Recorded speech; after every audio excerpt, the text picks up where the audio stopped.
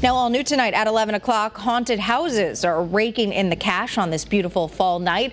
But one Connecticut business feared a controversy could scare away customers. Channel 3's Roger Susannon joins us now live in Waterbury to explain why the problem was actually outside the doors of the haunted house. Roger.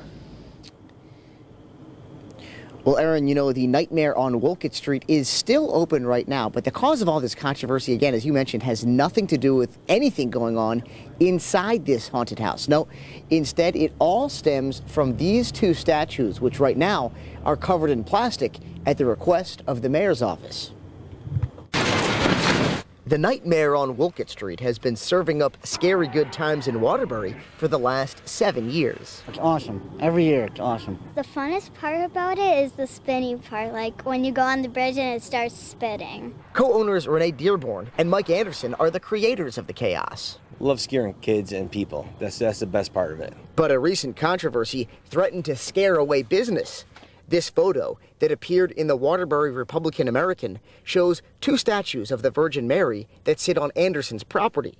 Some critics feel the statues being so close to a haunted house is disrespectful. Then I read the paper and I was like, are you kidding me? It was just crazy. It was like, this got blown way out of proportion. But Anderson and Dearborn didn't want to offend any of their neighbors. So at the suggestion of the mayor's office, they wrapped the statues in opaque plastic.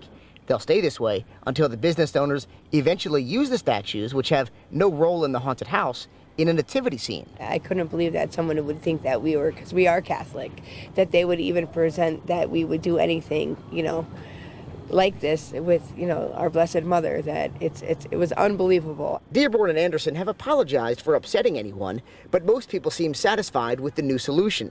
And in the end, the controversy didn't hurt business. In fact, sales have gone up since the photo was published. They apologize for anybody who they might have offended, and, that's enough for me. And by the way, you might have noticed that Renee Dearborn was in full costume. Well, that's because she is working tonight. And by the way, Anderson points out that even though his haunted house is located very close to the statues themselves are actually located on the property of another business which his family also owns. Reporting live tonight in Waterbury, I'm Roger Susannon, Channel 3 Eyewitness News.